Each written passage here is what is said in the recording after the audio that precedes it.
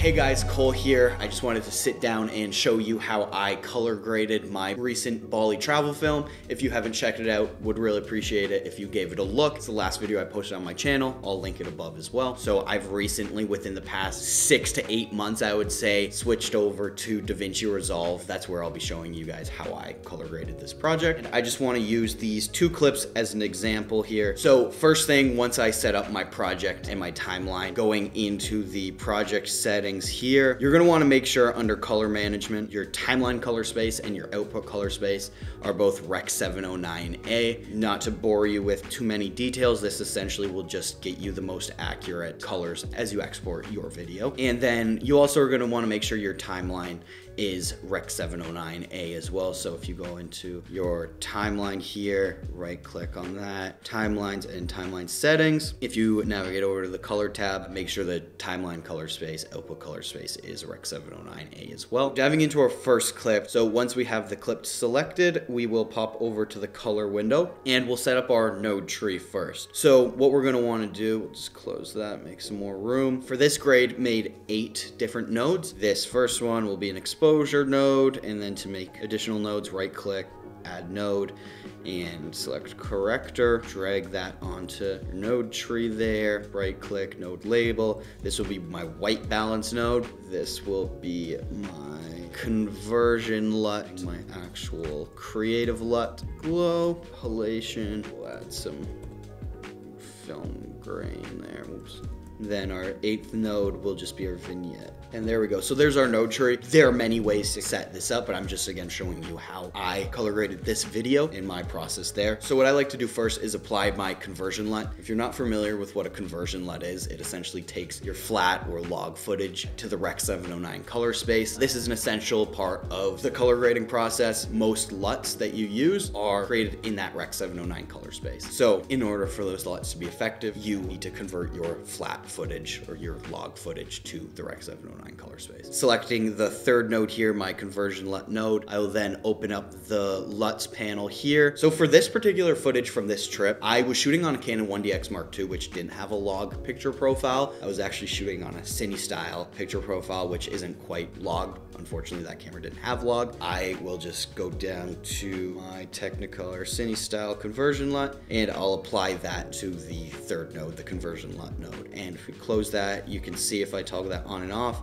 goes from this flat looking image and converts that to more of a realistic looking image there. So once I've applied my conversion LUT, usually the next step for me is adding my creative LUT. So for this specific video, I used the Secumpa LUT out of my Bali LUT collection that you can get your hands on as well if you go to shopcreatorlab.com. I recently launched a digital asset platform where I will be selling any digital assets that I create along my editing journey here, what I use on a day-to-day basis for myself personally as well as client work. And I have created this Bali LUT collection, which consists of 6 unique Bali inspired LUTs, 5 of which are created to be used in the Rec 709 color space. And then the Basque LUT is specifically created just for underwater GoPro footage. I use these LUTs not only personal travel video projects, but I also use them when editing and coloring commercial video productions and any professional work that I do with Palm Isle Studios. So the LUTs are very versatile, designed and kind of inspired by the whole cinematic travel film world. However, very versatile and can be used across the board, whether you're doing commercial video projects, weddings, music videos, you can still get a great look using these LUTs. Going over, we will open the LUTs panel here and we'll navigate to the CreatorLab Bali LUT collection. Like I said, I used the Secumpa LUT, so I'll go down and find that Secumpa LUT and I'll just drag that onto the 4th node there. We'll close that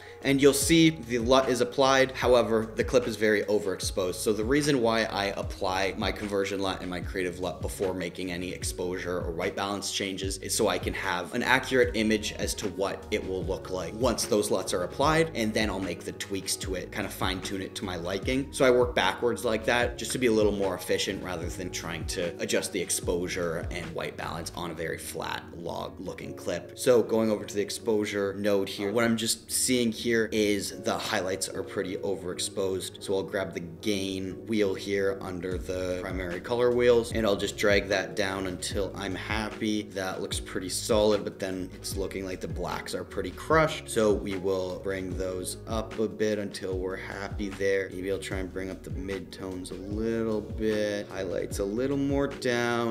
I'm pretty happy with how that is looking. Just toggle that on and off. White balance, I might want to make it a little warmer here in the mid-tone, so we'll grab the gamma color wheel and we will drag that towards the oranges. I am pretty happy with that there. We'll just see a little before and after. It's looking a little warmer. And so then we'll go over to the fifth node here, the glow node. So I'll open up the effects panel and I'll search for the effect glow. So this will just soften the image a little bit here. We'll need to make a couple changes. What I usually like to do is change the composite type to soft light, and then I'll invert that effect and change the opacity to 0.15. And if we toggle that on and off, you'll just see, it just gives it a subtle glow, just softening it up so it doesn't look too sharp and digital. Hey guys, so I'm just editing this video now, and something I didn't catch while I was filming this tutorial was that once I applied this glow effect, it really crushed the shadows. In hindsight, what I would have done is go back to the exposure node and lift the shadows a little bit. I'll put up on the screen right now what that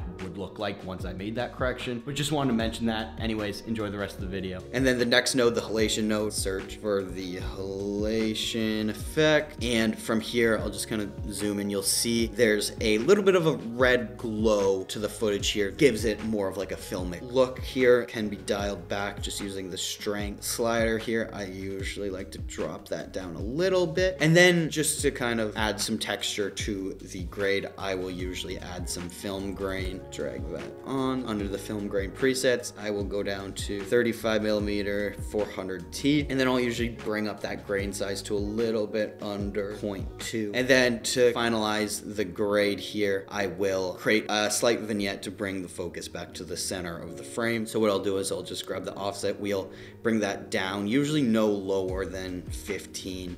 We'll have it sitting kind of around 18.4 there for now. And I'll jump over to the power window tab here and select the circular power window, and I'll drag this outer ring here. This will just feather the mask quite a bit. I'll drag the edges out to the edges of the frame. Maybe I'll lessen that feather a little bit, and then I'll click this right here. This will invert the mask. So rather than affecting the center of the frame, this will affect the outside of the frame. I am liking how that is looking. So if we watch that clip, pretty solid before, after. And then once I have one clip graded, usually what I'll like to do is I will go back over to the color window, right click on the playback and press grab still. This will just create essentially a drag and drop preset that you can use across other footage within that same video. So I just want to quickly run you through how I graded the underwater footage as well. So we'll pop back over to the color window. I'll go and grab that still that we've created. Even though the process is a little different here, we'll still just use that as the base to build off of. And you'll see this looks horrible, right? That doesn't look great at all. So the reason why I drag this still on is because we still want the properties of the glow, halation, grain, and vignette. However, we will need to make a decent bit of change here with these for the first 4 nodes. So we'll just reset the conversion LUT node, white balance node, and exposure node. We could even just delete the conversion LUT node because this was shot on a GoPro, just Pro Tune. I've created a LUT in this Bali LUT pack that is specifically for underwater GoPro footage shot with a flat Pro Tune picture profile. To simplify this process for you guys, just go over to the CreatorLab Bali LUT collection and go to the Basque LUT, and we'll just drag that onto the LUT node there. And that is looking a little better. Still doesn't look great because we have some adjustments to make. We'll go to the exposure tab and navigate to the primary color wheels. We will bring down the highlights. You can see very overexposed on the skin tones. Bring down those highlights until we're happy. It's looking a little dark. I am happy with how that is looking, and that even just making that adjustment, it makes it look far better, right? I want to add maybe a little bit of warmth to this as well. So we'll go over to the white balance node, bring that color wheel a little warmer. Don't want to overdo it. Actually, I think I'm going to bring the highlights down just a little bit more. And there we have it. After just a couple minor tweaks, we have a pretty great looking underwater clip. We'll toggle that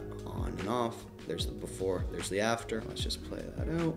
And I am happy with how that's looking. So there we have it. I just want to quickly show you guys how I color graded my Bali travel film. If you haven't checked out that video, it's the last video on my channel. Would really appreciate it if you guys gave that a watch. If you want the LUT I used to color grade this video, along with 5 other unique Bali inspired LUTs, you can head over to shopcreatorlab.com and purchase that pack. Would really mean a lot. Worked very hard on this LUT collection, and I truthfully do use these LUTs across all my projects, and I would love to see you guys using them as well. All right, peace guys.